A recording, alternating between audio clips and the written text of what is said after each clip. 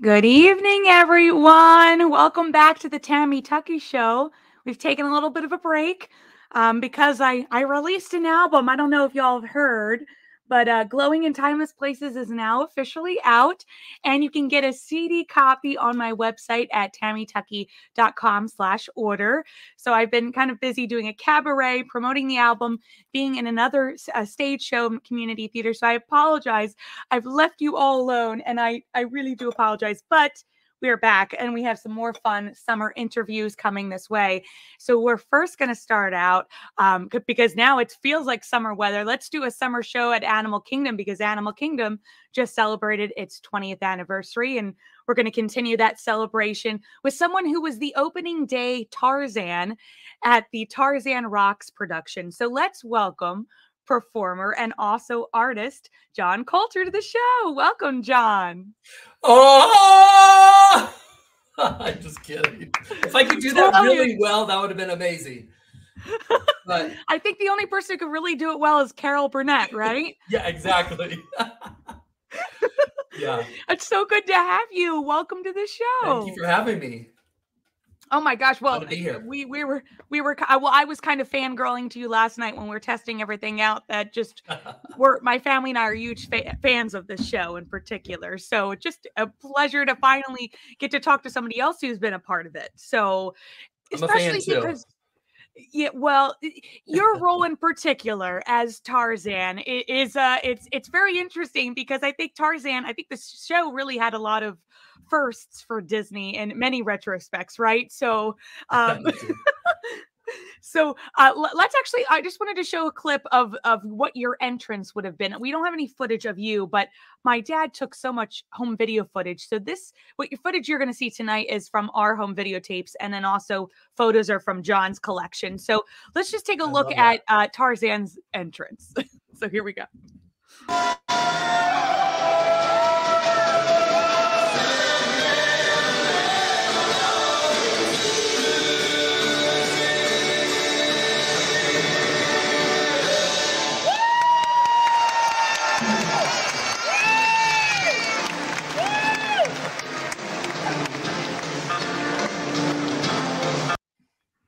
That was my mom screaming. That brings back so many memories. That's funny.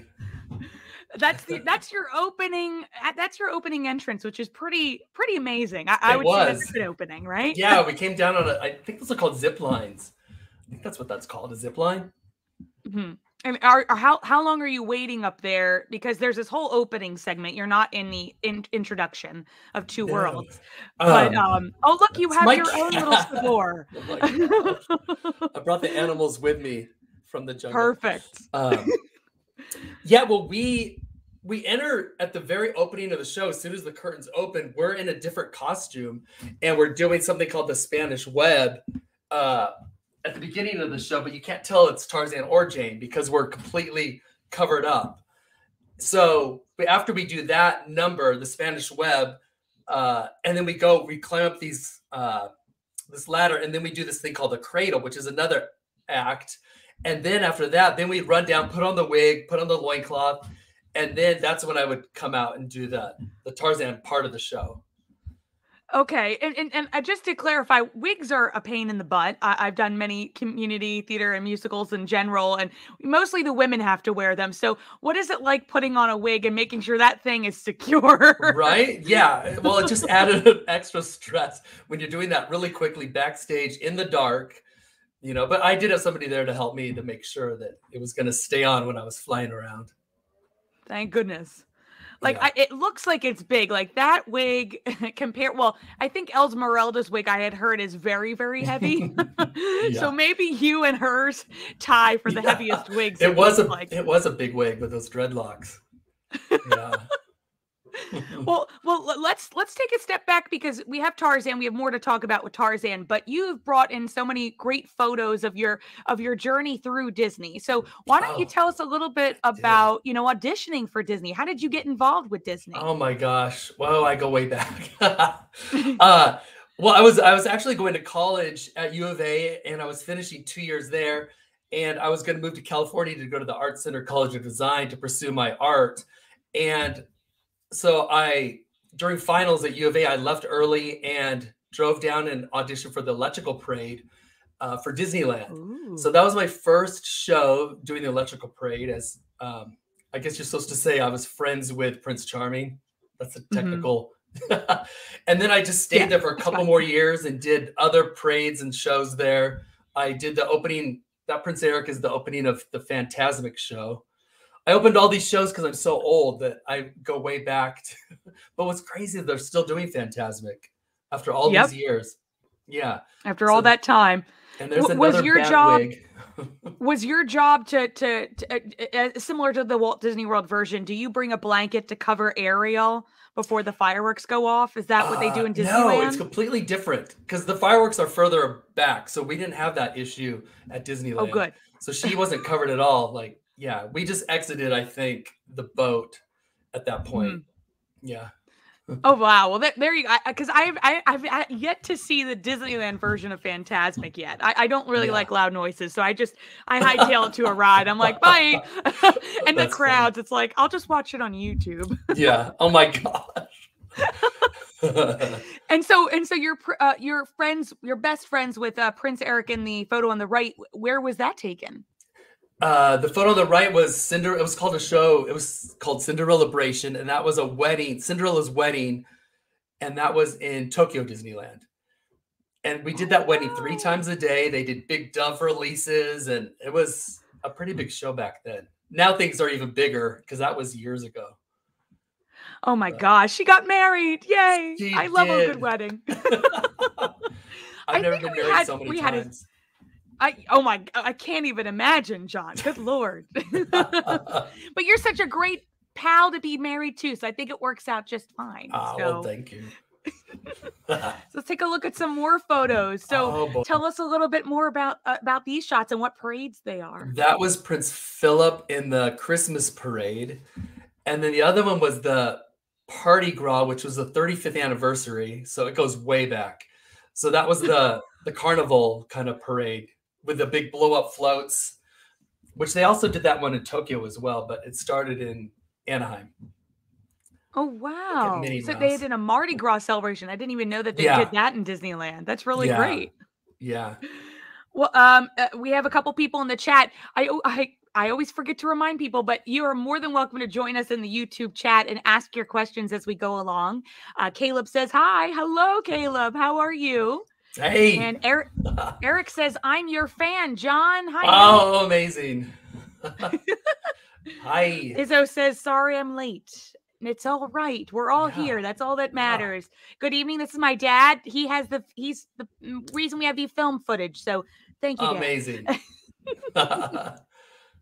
I love these shots. These are really great. So let's go to some Tarzan shots here. These are great too. That one is backstage on a hill. Behind the theater, there was a hill. So we just ran back there with Turk and took some fun photos. And then that's me doing my pre-recorded yell. I wish I could say that was really me yelling, but it was a recording. Oh, well, we'll never know who it is. Oh, well. A lot of faking. Yeah. Well, K.O. Johnson says, did you get to keep the loincloth? Oh, my God. I did not. Thank God. Honestly, yeah, I think a lot of people, I know that there were some princesses where they changed their outfits over the years just to be less revealing. And I think that that's great. I just feel bad for, we were just talking about this. I feel bad for Tarzan because really in the film, this is all he wears except when he wears his father's suit, which is actually pretty dapper. So, but everybody expects it to be Tarzan. So it's like, how do you, I do feel bad because I'm like, oh my God, I can't even imagine. I would be so embarrassed. Just the loincloth. It's so fun. And it was pretty, back then, that was pretty bold of Disney because I remember mothers in the audience would cover children's eyes, which I thought was so silly because they didn't see it as anything sexual, of course. But parents, I don't know, they were like, see that in the audience and they would cover people's eyes back then. Funny. The question is, what were they expecting? It is Tarzan. Yeah, right. Like I would only think, unless like you're out of country and you're not, well versed in the books, but that's another thing. Yeah, who doesn't know what Tarzan wears? Eric says, hi, John. I'm a big fan of you and Tarzan, and I'd like to ask a few questions. What did it feel like when you went on stage? Okay. And how did I become Tarzan? How long did you train for the stunts? I was living in New York at the time and I was modeling there and I just wanted to take a quick break and go to Orlando. I thought I'd do this cute little show for a couple months and then come back to continue my career in New York. Little did I know that it was going to be 2 months of intense training, which I signed up for this show and it was just kind of like a strength kind of audition where you just had to do push-ups and sit-ups and pull-ups and do all this kind of stuff like that. There wasn't anything that led to me knowing that I was going to have to go to this Cirque du Soleil. Well, it wasn't a Cirque du Soleil, but a Cirque camp for 2 months to learn these acts. Jeez. Luckily, I had some gymnastics background when I was really young. I think that did help, but it was 2 months of training for that. Good Lord. So when I'm so surprised that that wasn't initially explained to you. I guess it was added on later, or they didn't know because they were still creating the show when they had the audition. So even during the rehearsals back after I got the job and was in Orlando, they actually we had to learn how to skateboard because we were going to skateboard around this whole huge ramp. And I was a disaster with a skateboard. I could not do it. And they ended up cutting that part, thank goodness, because I don't know if I would have ever been able to pull that one off. I could do the whole aerial act, but skateboarding, I couldn't pull off. So they had cut that from the show. Yeah. Because I guess in the movie, it looks like he's surfing or skateboarding through the vines. So I think that's what they had in their mind, but then it just didn't work in the show. I'm glad they moved to rollerblading. I think that's the monkeys? Cooler. Yeah, for the monkeys. Yeah. Like they did some type of, and those were really great stunts. Like when they were like going, like jumping. They were like professional, doing flips and all kinds of stuff. Yeah. That was wild. That was wild. But then you guys are going up in the air, kind of doing similar to Cirque du Soleil. So let's watch a clip so people can understand where before we even get into this, because I have many questions. So let's watch a clip.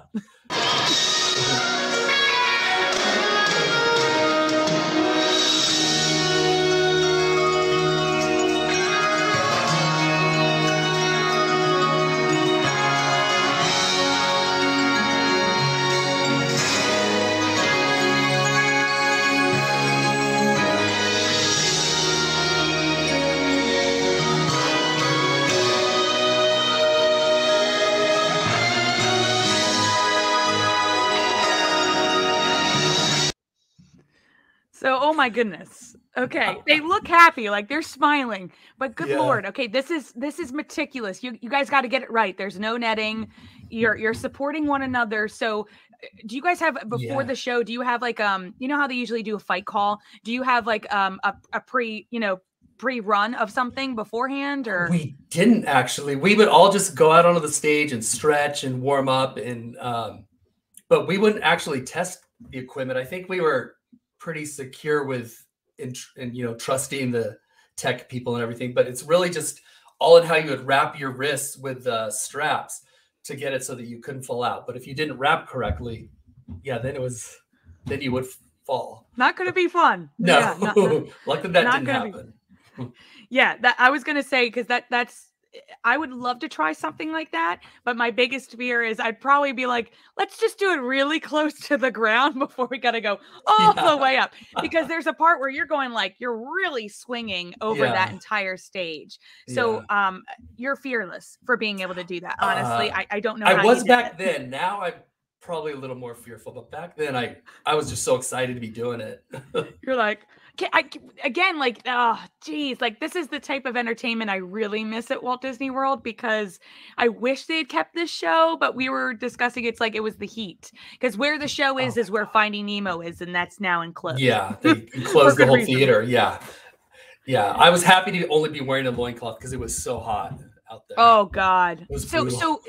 what was the hottest it got at certain point? Like, did they ever, I know I had heard, some shows, if they were out in the open, they had no cover, they wouldn't do them because the ground was so hot. Were there any times where they had to be like, okay, we got to cancel a show because it's too hot? Or yeah, I never remember a show being canceled because we were under the, we were in a theater, even though it was covered, it was probably actually hotter for the audience. I think they probably had fans backstage for us.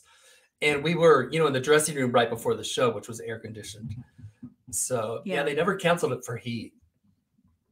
Yeah, they didn't give you guys the ice cream. No, they gave us the ice cream. I was just telling you that we had our popsicles and our Mickey Mouse bars, and it was great. You know what I mean? It worked for what we needed for a little bit, but just missing that show in general. So the rehearsal process.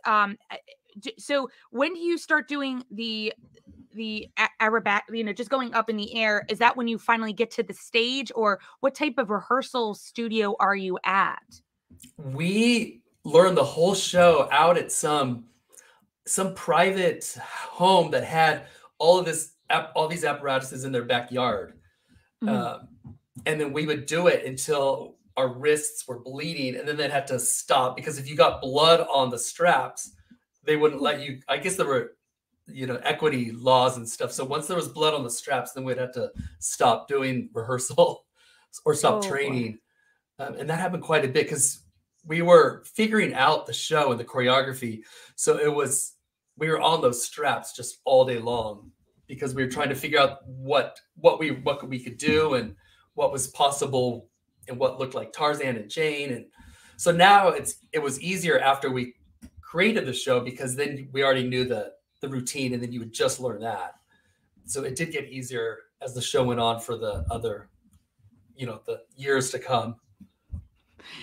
I think it was there from 99 to 2006. So it had a long run considering other shows at Disney not having the longest run. Right. So that is a really long run.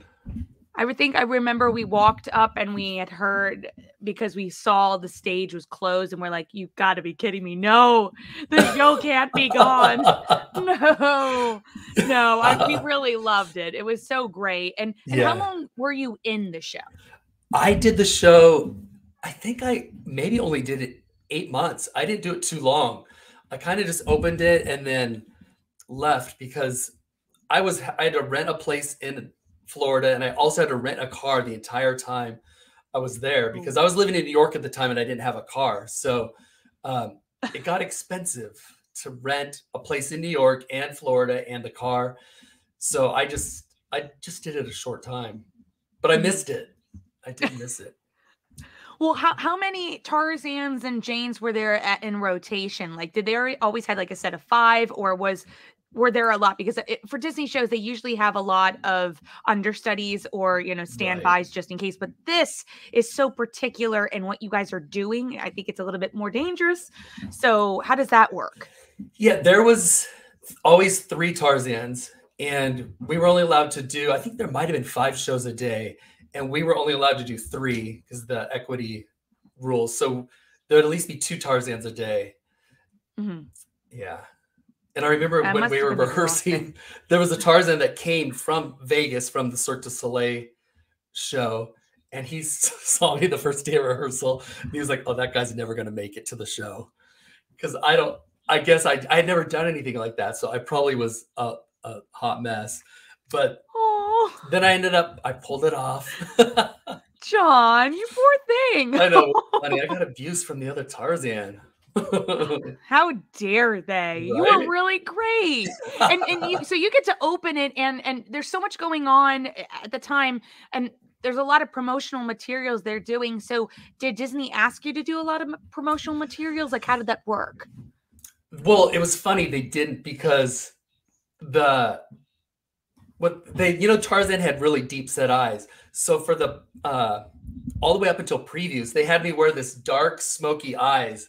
And and they thought I looked more like Cindy Crawford. They told me, they're like, you look like Cindy Crawford, not Tarzan.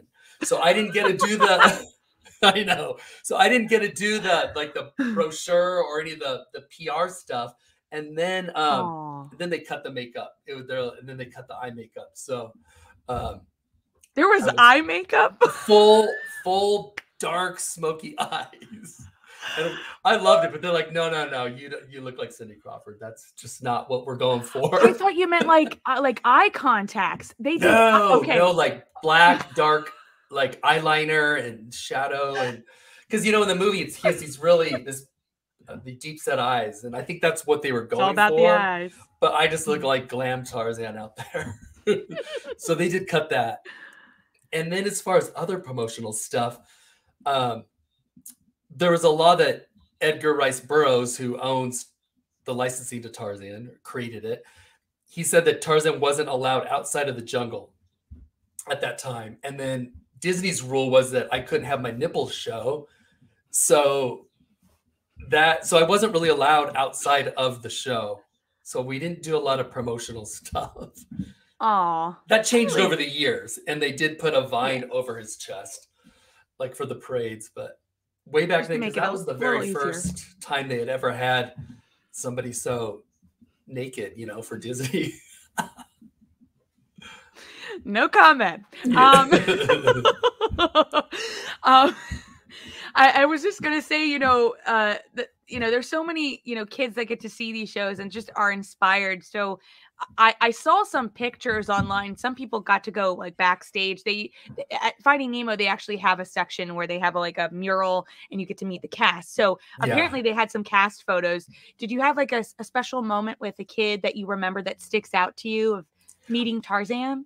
There was one moment where they brought one kid backstage, and it was Rosie O'Donnell's son at the time. So that was the one kid I got to meet, which was fun. Because, I think she did the voice. She did. She was Turk. It wasn't her voice in the show, but it was in the movie. And I didn't understand. Like, that's a question I would love to ask her. Is like, why didn't they let you do your own voice in the show? You know what I mean? Yeah. So she wasn't there. She just sent her. No, she was there, but she just brought her son to the show and then backstage to meet Tarzan. So did you meet Rosie too? Oh, wait. Hold on. I lost him. Oh, there you are. Am I here? I was just going to say, did you meet Rosie too? I don't, it's funny. I remember the kid, but I think it's only because I have a picture with him. Aww. So I don't even remember Rosie, which you would think I would remember. But did any of the other cast members from the film get to come and see? Not that I knew of. Yeah. I wish Phil Collins would have been there because his music was so good. Oh, yeah. I had heard from Billy Flanagan, who was one of the lead singers, that he was supposed to be there opening day and something happened where he just wasn't able to come. I was like, oh, God, though, Phil Collins, you're missing out. Right. Here's some more photos. My Jane. Do you know that she still works there? She's one of the stunt girls at the Indiana Jones show, and she's been there ever since. And she's Is still she still doing doing stunts. Yes. Yeah, she is. Isn't that Oh my gosh. amazing? And she doesn't look any different. She has not aged a bit. I Go don't know what her her, secret is. I okay? know, right? Yeah. That show's scary too because you're jumping from like high buildings, and I'm like, I don't Yeah. even want to be involved. Right? No way. I like run the other Yeah. direction. No, thank you. Let's see some more shots. These are monkeying around. and monkeying around. The serious and the non-serious. Yeah. Oh, see, that was when I had the makeup. That must have been the very first show because that's when I still had the eye makeup on. Can you tell? I can tell. It looks fabulous. You look so good. Oh, great.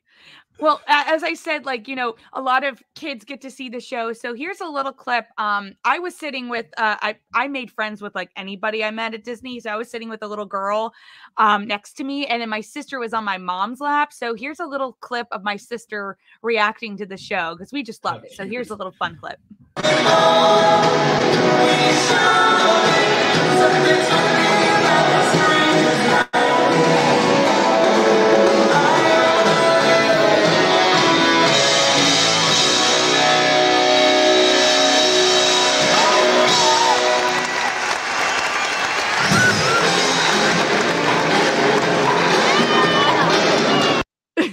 That is so cute. We loved it. I gotta tell you, we just and I'm like so sad because I'm like, I want to bring my kids to come see the show. Oh, I know, right? That's why it ran so long because people like you loved it. So we have you to thank for it running as long as it did. I just wish they had given it more of a chance to have like, I think Tarzan, I wish he had more of like some type of space out there at Animal Kingdom. It like, I know, it that makes would have sense, been fun. right? Yeah. Especially in Africa, you know what I mean? Yeah. Right. And I wanted to bring up some of your beautiful work that you've done as well too, because not only are you a talented performer, but you're also a talented artist. So I just wanted to bring up some of these beautiful pieces of work that are on your website at johncoulterdesigns.com, which I want to suggest to people, and the link is in the show notes below as well. But why don't you tell us about, you know, getting into art and why, and you know, why you decided to kind of make a change? Well, honestly, the modeling, you know, the phone kind of just stopped ringing. I was like, what am I going to do? So I was doing some art for somebody else, and I just happened to use the same printer and framer as Disney, and they saw my work and they hired me on the spot. And it just was crazy how that happened because I had dreamed as a child that I always wanted to be a Disney artist. I just got kind of derailed and kind of took another path for a while, but it was like a full circle moment getting to illustrate, you know, paint for Disney characters that I had played, you know, 20 years earlier. It's kind of wild, you know, but it's so much fun. And they're inviting you to the Festival of the Arts, which is at Epcot. So you get to be there and get to meet with fans and sell your work. What is that now? Fun. Disney's inviting you. I know. Look at that. It's this will be my, I think, 13th year at the festival. And we do new pieces every year. That's where we introduce them. And it is just so much fun because you know, it's kind of isolating being an artist now. It's not like an entertainer where you're with this big cast and you get the love from the audience. So you're just like in this room at my studio. So it's so much fun to get out there and see people's reaction to my art. And, you know, it's just a lot of fun. It's all beautiful. Again, everybody, please make sure you head to his website. There's more wonderful photos and other treasures that he has on the website. And you can always ask John some questions. If I haven't asked your question tonight, go ahead and reach out to John. I Barefoot says, hi, John. Lisa, how are you doing? Thanks for, she goes to the festival every year. I think she's been there since I've done it. That's amazing. Oh, go, Lisa. I need to come with you next time. Oh, that's a fan right there. I know. She's a friend. That's amazing. My dad says, Tammy just loved this show. Didn't I? Didn't I? They never sold any merch for it. Like, they have a merch cart for Finding Nemo, but they didn't have anything for Tarzan. No, and I had heard that it's probably because of the the copyright. Yeah, I'm sure that is why. Yeah. Which is a nuisance. I would have because had I all would of have it bought. if they did. Me too. She says, "I do, yay! Hello again." So That's funny. what is coming up next for you, John, that we can keep an eye out? Are you going to be at any other shows and selling your work or performing anytime soon? I have, let's see. I'll be at the festival again, but that's not till January of 2024. So we have some time before that. And then June 6th, I'm in a documentary called All Man. And it's Okay. about the International Male catalog, the men's fashion catalog. And it's a documentary about the history of that catalog. And I worked for them for about 15 years. So I have a small interview in that movie. And it's an interesting documentary. And that streams June 6th on Amazon. Ooh, So so that's fun. all man. All Man, Right? the international male story. Okay, It's the perfect. Because full thing. I will absolutely watch it for John. Well, I have John's about in 5 it. seconds in the film, but The best 5 seconds, though. that's So right. there you go. Yes. Right? Yeah. Well, before we get going, why don't you mention all your social media pages and your website? I just Oh, want to thank make you. sure we have them all covered before we head out. Yes. Follow me on Instagram. It's just under John Coulter. And it should just pop right up. And then, of course, Facebook is John Coulter. And then my website. Oh, YouTube. Oh, yeah, I'm on YouTube too. I did during COVID. I did this John's Craft Corner. Oh, there's the cat.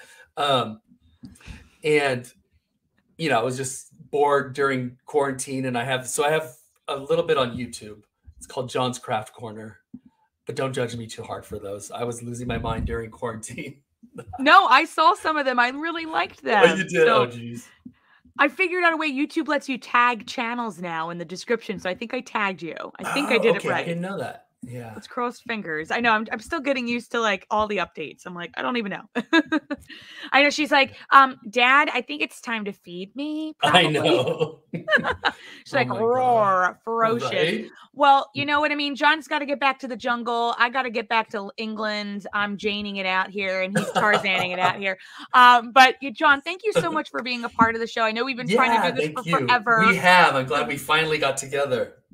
Thank you for being so patient and starting off the summer of interviews of the Tammy Tuckey Show. You are so sweet. You're amazing. And congratulations on anniversaries for Animal Kingdom. I know Animal Kingdom is a little bit older than the show, but we'll just say 20 years is 20 years. Yes. So thank you so much. And thank you to everybody who is watching tonight. We appreciate all your questions. And stay tuned because I'll be announcing some more interviews that'll be coming out towards the end of the month and for the rest of the next couple of months. If you have any suggestions, you can head over to TammyTuckey.com and message me at the contact page or follow me on Twitter, Facebook, and Instagram. Everything is in the show notes for John and I. So we'll see you guys on the flip side. Bye-bye. Bye, John. Thanks so much. See you later.